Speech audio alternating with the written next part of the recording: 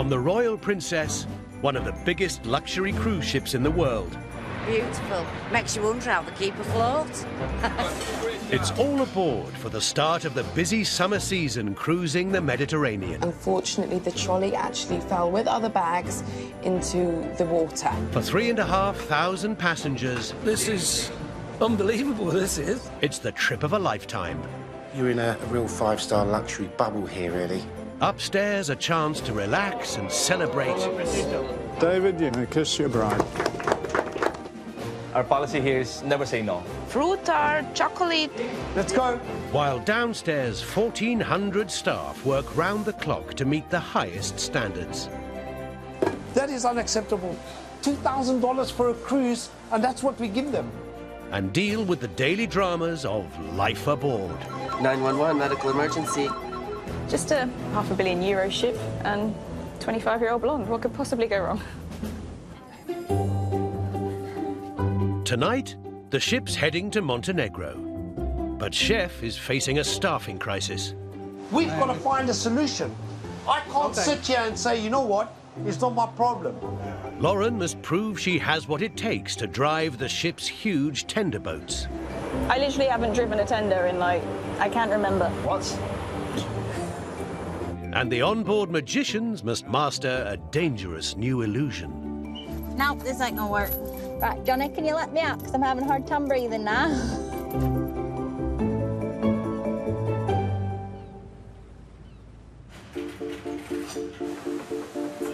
Let's go, let's go, let's go. Get it inside. As the ship sails into Kotor in Montenegro, down in the galley, it's also full steam ahead. Wait, I give you extra sauce. The team must produce a range of specialty dining experiences, from themed dinners Wipe the finger marks off the plates, please. to live cooking demonstrations. And then you simply transfer the pasta over to the plate. Thank you so much. It takes 300 staff from over 40 countries to make this happen. Getting enough staff to produce these events falls to executive chef David. But today, he's facing a crisis. Being 17 people short is devastating to us in the galley. We don't have the manpower in specialised areas like butchery and pastry. It is impacting the operation. So we have no replacement, no replacement, no replacement. It's causing major disruptions for David and right-hand man Sandesh. We're the ones who are faced with the issues, mate. We've got to find a solution. I can't sit here and say, you know what, it's not my problem. Yeah, I get you. If they don't get more staff at the next port, then Chef's Table, the most popular and expensive dining event, will have to be cancelled. Oh, it irritates me, it frustrates me. I don't know what to do. That's impossible, mate.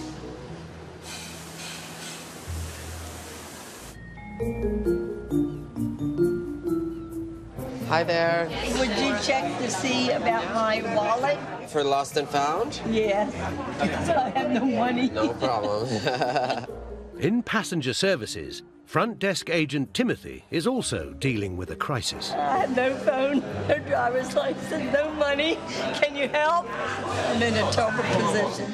Sandy from Florida lost her wallet ashore, so Timothy's helping her with a cash advance. What's going on? Why are you losing things? Because I'm celebrating my 70th birthday. Oh, happy birthday. That's awesome. That turned out very good, isn't it? Yeah, no, Losing my maybe wallet. not so much. I'm poor. Well, you know what? You'll be saving a lot. Yeah, well, right? I can't shop no more. I Exactly. can't shop till I'm So dry. that might be better for you. Yeah. Bloody breezy, innit? Up on deck 17, hotel services engineer Scott is also working to make sure passengers are okay. It's supposed to be in the Med. Feels like I'm in England. An accident has caused a potential hazard to passengers, and he's been drafted in to fix it. There's actually a passenger down there on the balcony. That's my main worry, all them cabins down there. Make sure your tools don't fly over the side either. A glass safety panel has been shattered, and left unchecked, it could fall and injure passengers on their balconies below. We've got to be really careful what we do here. Maybe stay here, mate, and then I'm gonna go down. Is there any way we could advise them to stay inside? Would you mind informing them? Yeah, I'll go. Yeah. Unable to change the panel in the strong winds, Scott's had a brainwave.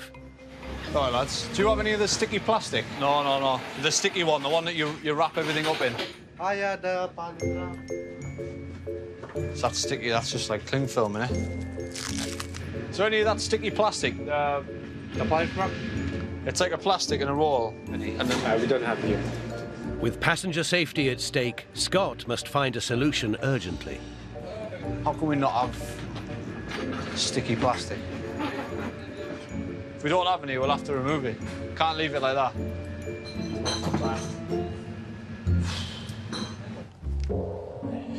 Don't worry about brakes on it yet. No.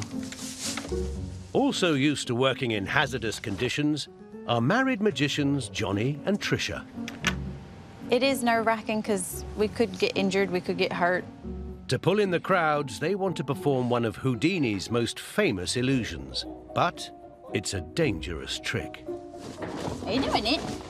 I'm getting it tight. Starting with Trish in a plastic bag locked in a box, the couple must then swap places in just seconds. It's not one to try at home. Wait. Yeah? Is it hot in there? Yeah. I mean, it's not that bad now because the lid's off. I think there's a bit of air in there. Yeah, a little bit. There's a danger of suffocation. And to add to the challenge, Johnny will be tying his wife up in solid steel chains. He enjoys this part too much. Wait. I mean, I ain't done it super tight, but... It's tight enough. Right. So imagine... Yeah. I'll tighten it. I'll not tie it, I'll just tighten it. Nope, this ain't gonna work. Right. No. Why? I know it for a fact. No. 1, 2. No way, Jose. Right, Johnny, can you let me out? Because I'm having a hard time breathing now. If Trish can't even get out of the bag, the trick could be a non-starter. Out on deck, engineer Scott is also facing tough working conditions as high winds hit the Adriatic coast. I wish I had a wingsuit, just take off the front first. Put it vertical. With the last precious rolls of sticky-back plastic safely in his possession... We'll get another one in. One more. Scott and his team must ensure the shattered panel is secured overnight. Top work, that. Top graft. I'll tell you what, pinch that as well. Put it in the workshop. Can't have enough sticky plastic. It's like an original Banksy. But Scott's masterpiece can't stay like this for long. It must be replaced as soon as they reach the sheltered waters of Kotor.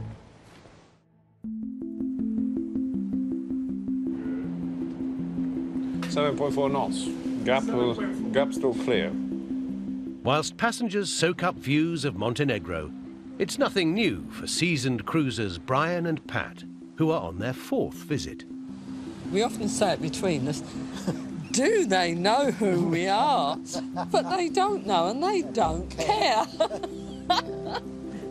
The Morels from Essex are currently the most well-travelled passengers on board and are part of an exclusive group known as Elite Passengers. There are lots of competitive elite members and we all take it seriously. Every single one of us, although we don't like to admit it, but we do. Yeah, it's fiercely competitive. Everyone wants to be number one. In a few days, the Most Travelled Passenger Award will be announced at the Captain's Circle event, and they're desperate to retain their crown. Yeah. We are used to being at the top end, yes, and we like it there, yeah. Our steward salutes us when we come out the door now. It does create a bit of snobbery. We love it. We, in fact, bring it on. But the reigning champions might have competition.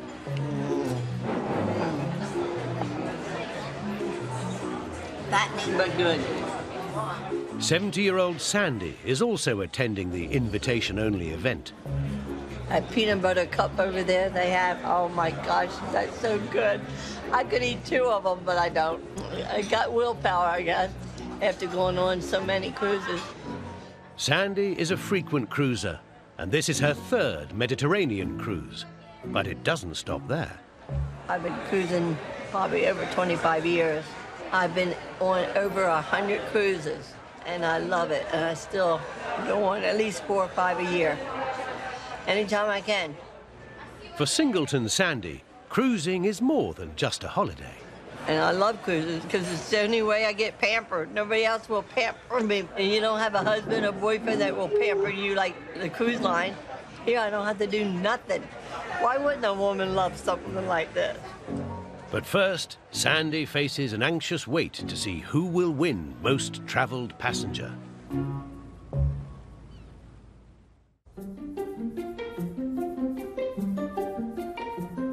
Today, Royal Princess is anchored in Kotor, the best-preserved medieval town in Montenegro.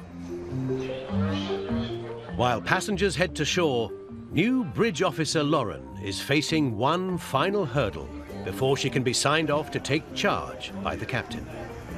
Bloody hell, mate, look at all this. She must learn to drive the ship's tender boats, which are bigger, faster, and more powerful than anything she's handled before. What does all of this do? Oh, I just want to switch everything. Should all around? Let's go. Let's get out of it. Overseeing Lauren's driving lesson is deckhand William, who's taking the helm whilst passengers are dropped to shore. Certainly got the idea of pressure when you've got possibly 200 people watching you. There we go. That's it. Are we alongside? Yep, your stern's nicely tucked in there, mate. With everyone safely disembarked, Lauren jumps into the driving seat. But she's a little rusty. I literally haven't driven a tender in, like, I can't remember. What? Well, best of luck. I know. Back on the ship, there's wasps all over it. Ex-Navy hardman Scott grabs his chance to fix the glass panel. There's another one there, look. But it looks like something else got there first. I don't like wasps. Bumblebees I don't mind, but wasps, can't be doing with them. Oh, you bugger. Don't tighten it up too much, Anatoly. Job's a good one. Complete. Go the other side of that buoy. Yeah. Otherwise we'll be stuck there for ages.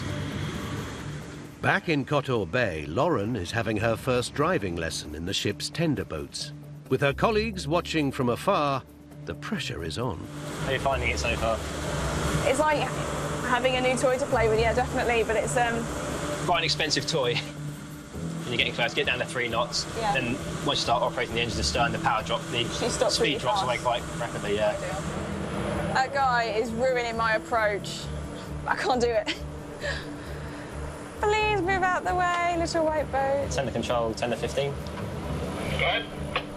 Yeah, is there any possibility you can ask that shore side tender to move back a bit? Yeah, let me see. Yeah, he's moving him out the way. Yeah, should be fine now. Engine's to neutral. There you go. More bow thruster. Bring the bow in. The tender she's driving is worth over £300,000, and with one wrong manoeuvre, she could collide with the £520 million ship. Yeah, little bursts with the starboard engine astern.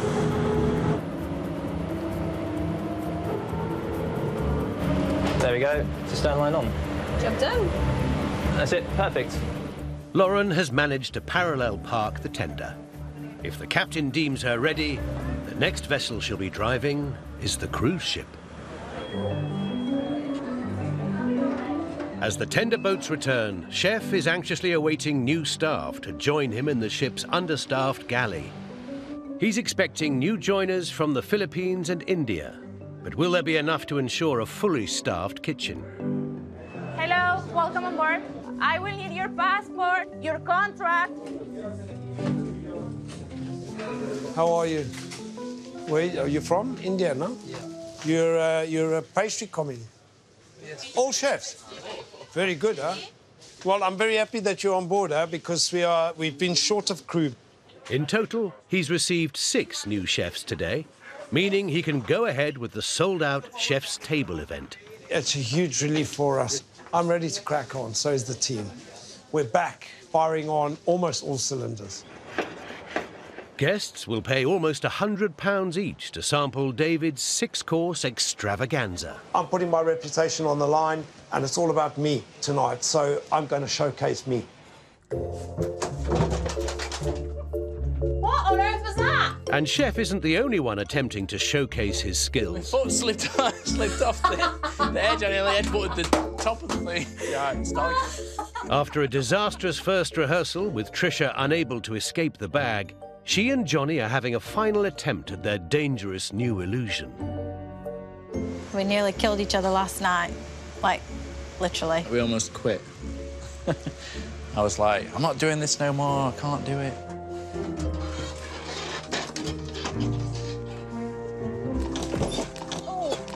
You all right? Yeah. You all right? Go, Sam. Did we do it? Trish, I'll put lids on. Get out. I like leaving him in there. Get out like I normally do. I'm trying. I can't get out, can I? I'm stuck in the bag. It's an encouraging start, but all too soon the pair will have to perform the new illusion perfectly in front of 800 guests. Watch. Ah, crap. You all right in there? I got a headache a minute. I just smashed my head. Like proper dizzy. Hey, I really banged my head then. Still don't feel right. At this point, we're never doing this illusion, are we? They haven't got long to perfect the trick, and if they can't crack it, they may have to drop it. It's going to take a lot of practice. We're going to have to do this thing at least 100 times, over and over again with no problems, before we'll even attempt to put it on the stage. Oh my God, I've had so much gold on my shoulders in my life. It's the moment of truth for new bridge officer Lauren, who shares a cabin with engineer husband Mike. She's been called for a meeting with the captain to discuss her future. Don't mess it up. Thanks, darling. See you later. See you later.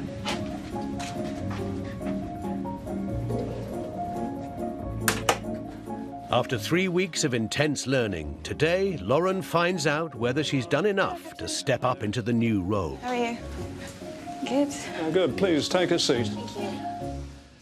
So this is your first contract as second officer?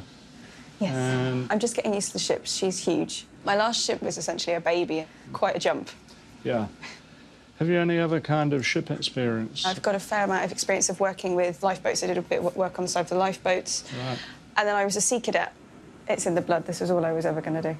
Well, the staff captain and senior first have signed off on your knowledge of the bridge. Thank you. Most important thing as senior officer of a watch is to call me if at any time you're in any doubt whatsoever. I'll definitely be phoning fairly rapidly if I need anything. You're not going to like me by the end of this contract. Back in her cabin, the gravity of the job ahead is beginning to sink in. This is the end of a very long period of studying and understudying other second officers, and the chance to have my own watch, run it the way that I'd quite like it to be run, and prove that I can keep the ship safe, I can hold the charge, and I can do the job. I can be a senior watchkeeper. I got this. 1 Wolf Clicquot. And then there is 2 bottles of wine, so we put on the stage. As night falls, hostess Barbara is preparing an exclusive soiree for elite and platinum passengers who have cruised for more than 50 days. It's pistols at dawn, isn't it, Brian? Yeah. Guests are anxious to discover who has won the coveted prize of most travelled passenger. Will it feel undone? Yes. Yeah. Yes. It is a big deal because especially it's a formal night and the captain will be here. So they like to come to see who is the #1. Oh, right. The Morels from Essex have held the crown for the last 3 weeks. If they win tonight, it would be a personal best. Here for the Morels. But with new joiners from all over the world, tonight could be the end of their reign at the top.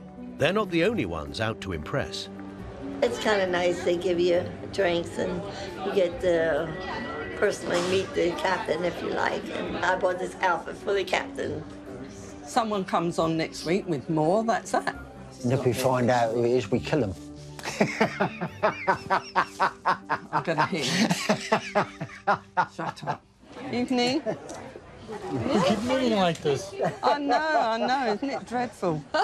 There may be rivals to their crown, but Pat and Brian like to keep relations civil. We're talking to these nice people who are number 2. Woo! Yahoo! Are you ready for the number 1? Yes. Come on, say yes. Yes. Good. They are from England with 975 days at sea. Please welcome to the stage Mr. and Mrs. Morel.